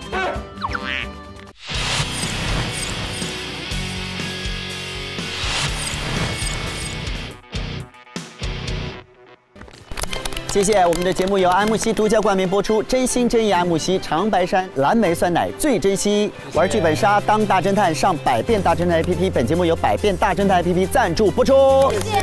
头皮有问题就找海飞丝，本节目由海飞丝赞助播出。谢谢。佳洁士锁白牙膏，牙齿香香白白，一刷真相大白。本节目由佳洁士赞助播出。谢谢。集中结束了。世界留在了当下，史传奇已经死亡，张罗将成为观测者。在遥远的未来，超脑会被创造出来。经历了这一切的拾航者们，请把这里发生的故事流传下去。即使你们没有撼动那些已经发生的事情，但你们留下的影响依旧改变了这个世界。未来，祝你们好运。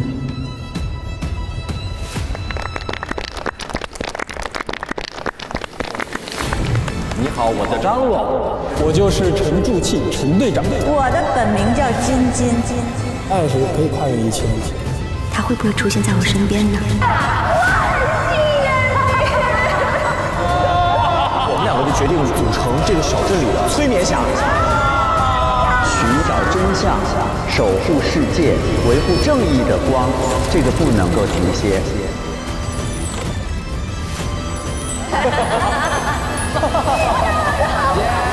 这里是一切的终点，也是一切的起点。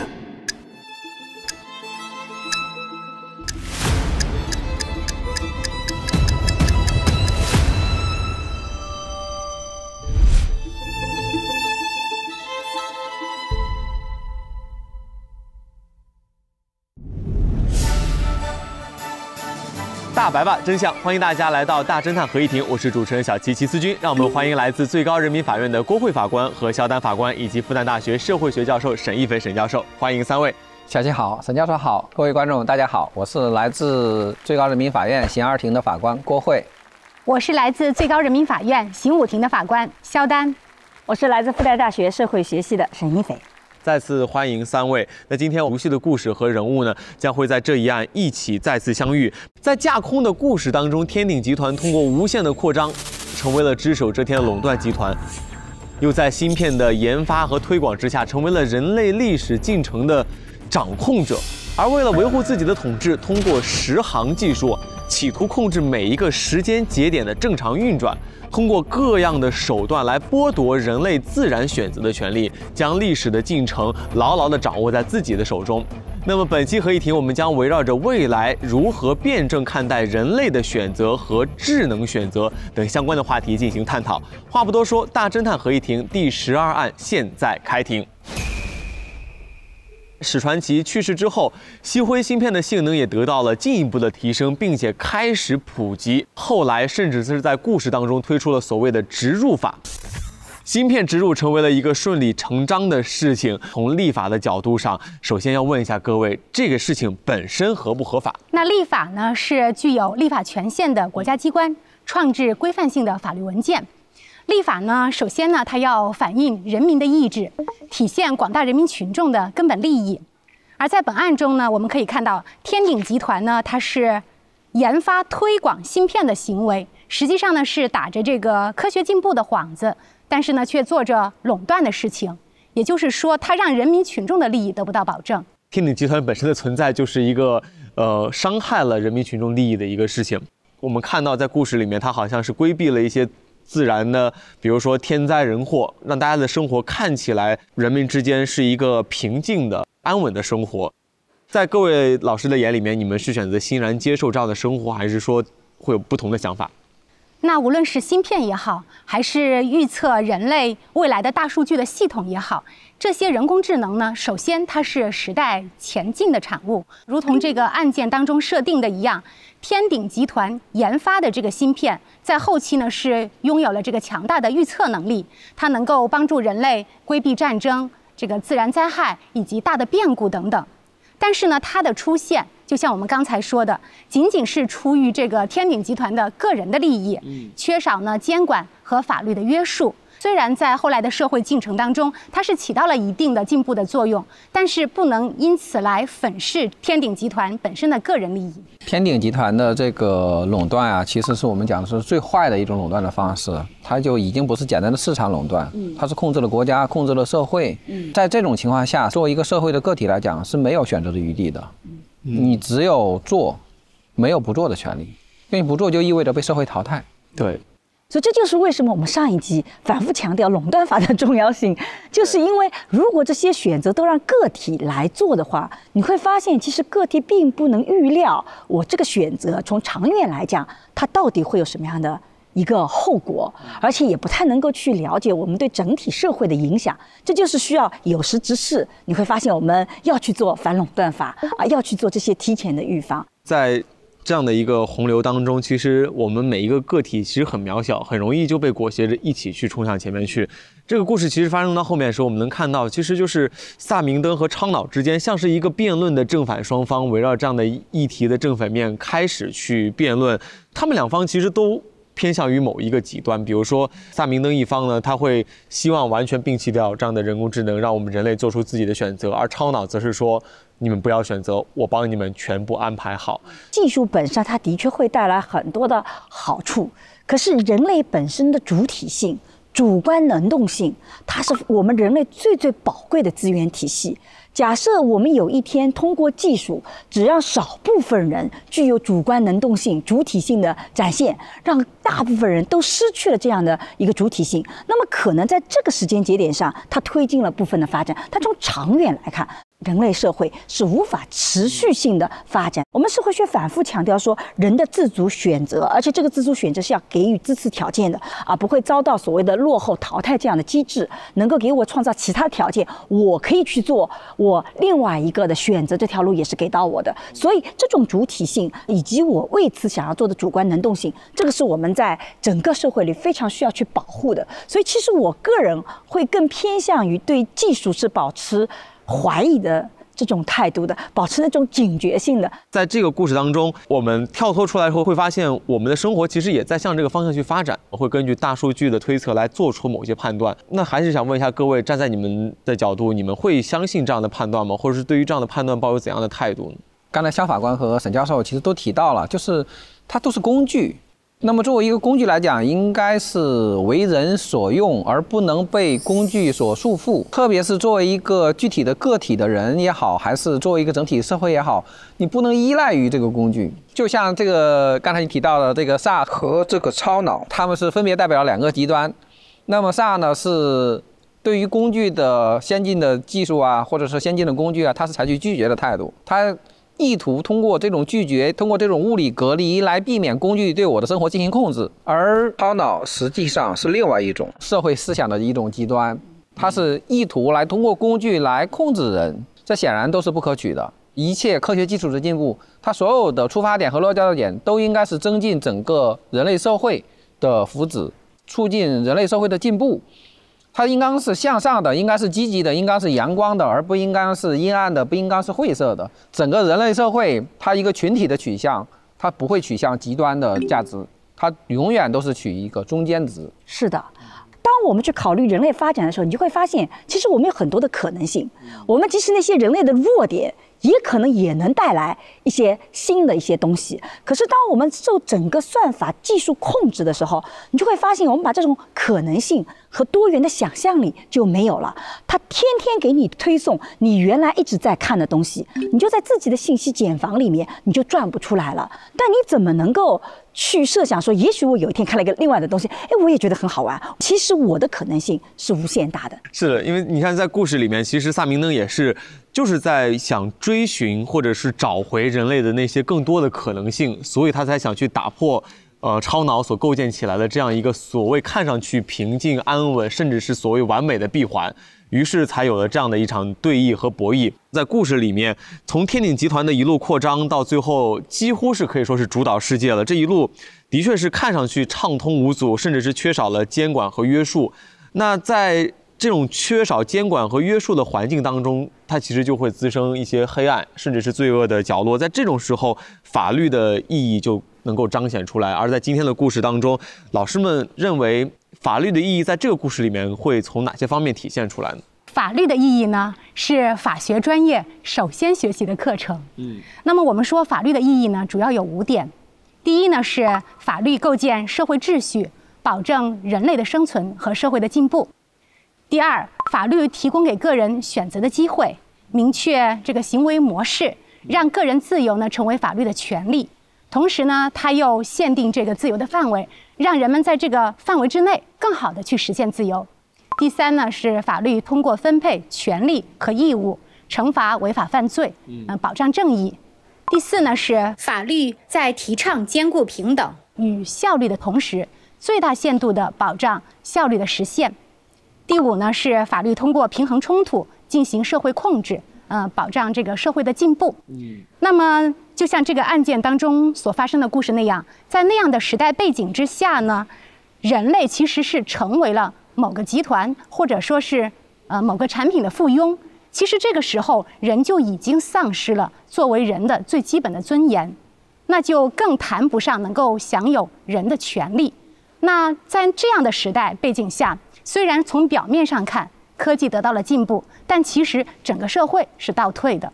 人类诞生于未知，一直都在追寻着确定感、安全感，去创造更加安全、稳定、和谐的生活。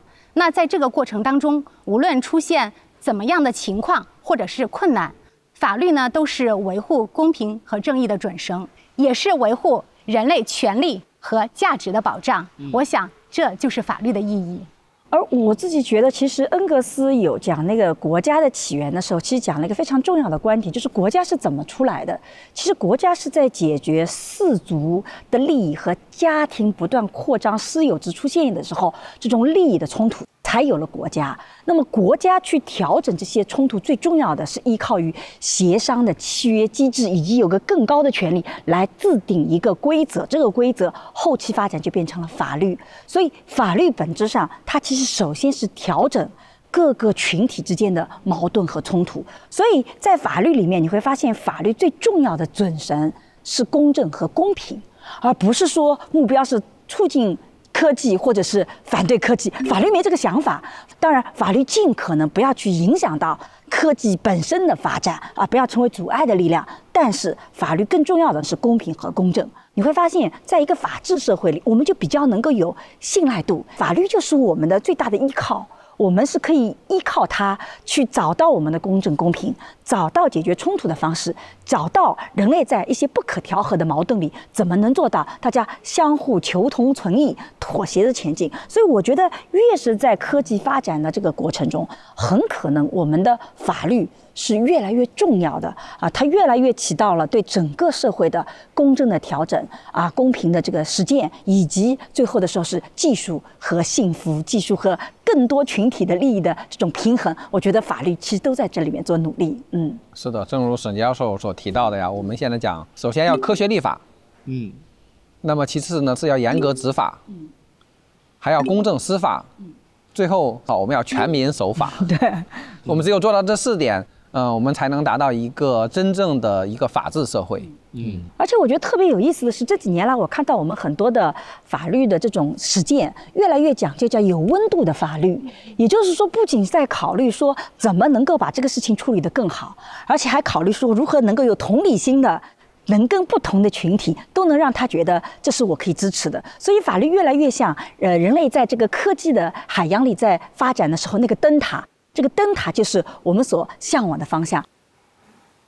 我们讲叫司法要有温度，就是你不能是简单的机械的去执法去司法，办案的话要坚守国法，同时呢还要兼顾天理人情，让人民群众感到有温度的司法，努力让人民群众在每一个司法案件中感受到公平和正义。其实我们用了2季时间，通过大侦探合议庭一直在努力的向更多的观众朋友去普及更多的法律知识。而今天我们一起来回归到了法律的意义究竟是什么？就像刚刚各位老师说过的，它既是照亮我们前路的灯塔，也是为我们抵御灾害的堤坝。同时，它也像阳光一样，其实我们有的时候触摸不到，但是我们能感受到它的温度。与此同时，它能够照亮我们的生活，帮我们抵御那些黑暗的侵袭。所以，法律的意义对于每个人而言都非常的重要，这也是我们节目存在的一个重要的意义。那本季的案件其实到这里也就要结束了，而爱与守护其实是我们这一整季的主题。在每一个故事当中，我们都能够看到不同的真善美，以及为了捍卫真相和希望迸发出的正义之声。对光明的坚守是对抗犯罪最坚韧的武器。所以，让我们始终坚信法律的力量，内心笃定，相信爱与希望。那让我们再一次感谢陪伴我们一整季的各位法官们，也谢谢沈老师，谢谢各位。我们一同探寻了案件背后的真相，一起来思考着不同故事映射出来的真理，一同来追寻法律的光亮，让我们永远坚信法治的力量。大侦探合议庭，我们下一季再见。再见。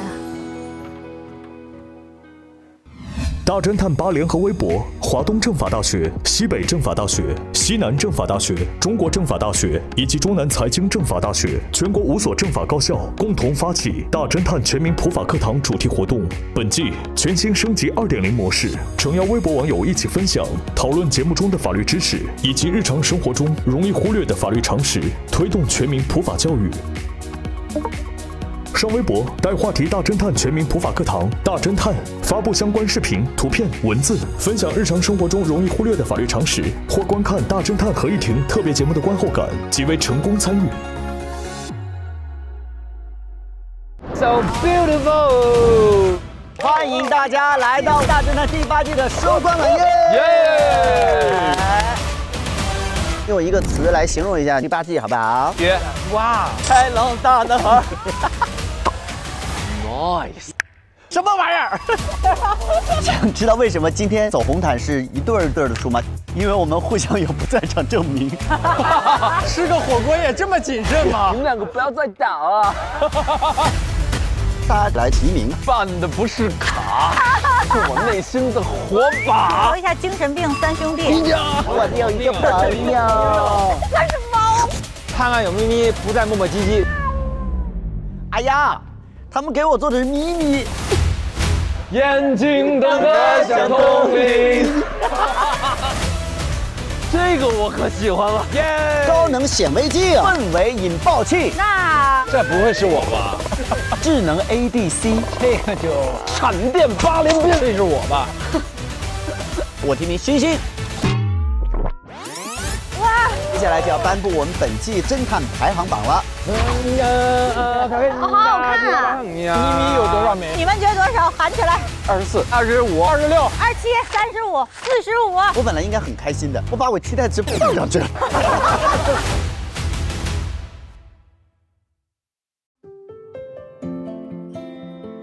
我对这案整体的感受呢，其实我觉得它主要是在探讨一个事情，就是未来和现在的一些状态。对于未来，然后对于时空穿梭，然后对于所有的东西的一些想法和看法。我是希望回到过去，改变那些痛苦的那个经历，但是也有人是在后面他的人生变得更好，或者是他拥有一些他原来没有的东西，他只是一个新的可能性而已。在这个节点上，我觉得每个人做任何选择都是可以去理解的。在最后，我其实看到了，并不是非此即彼的选择，而是你中有我，我中有你。我觉得求同存异是一个最好的状态。不管生存在哪个世界，你选择什么样的生活，你唯一可以相信的就是你自己的本领，这个是非常重要的。我觉得哇，这一期就是好像很有神秘色彩的一期啊，让我们做了一个很艰难的选择嘛。我们也不知道我们的选择会迎来什么样的结果，但是我还是很期待我们发展的方向和我们未来的故事到底要怎么样。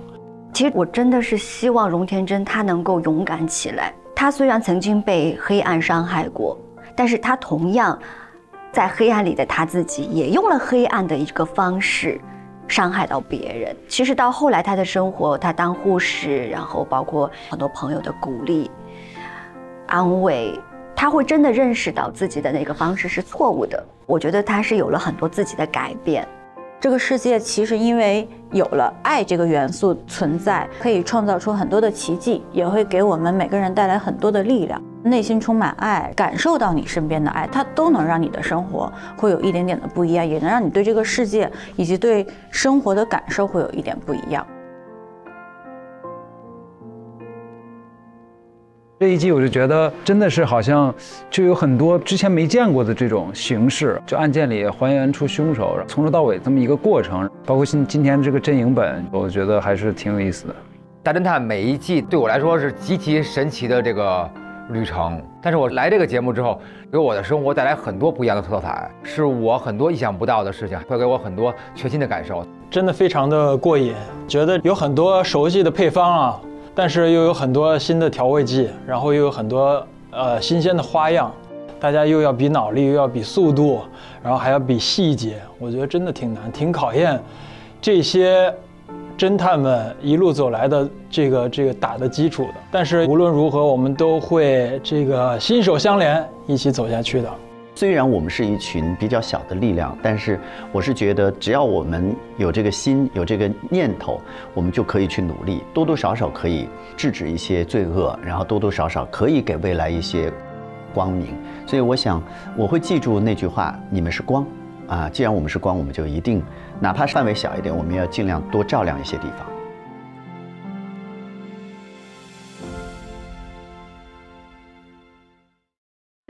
感谢独家社交媒体平台微博，更多精彩内容尽在新浪娱乐、微博综艺、新浪综艺。关注微博官方账号大侦探官微，实时 get 节目精彩瞬间。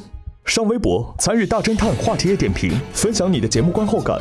感谢首席合作新闻媒体新浪新闻、短视频互动平台抖音、战略移动资讯平台网易新闻、网易娱乐、网易谈新社、深度短视频合作平台快手、深度知识合作平台秒懂百科、世界如此简单、新闻客户端 Zucker 界面新闻特别合作 WiFi 万能钥匙 YY 直播、墨迹天气、智行、怪兽充电、智联招聘。媒体支持中国青年网、中国新闻网、国际在线、北青网、红网、凤凰娱乐、腾讯娱乐、搜狐娱乐。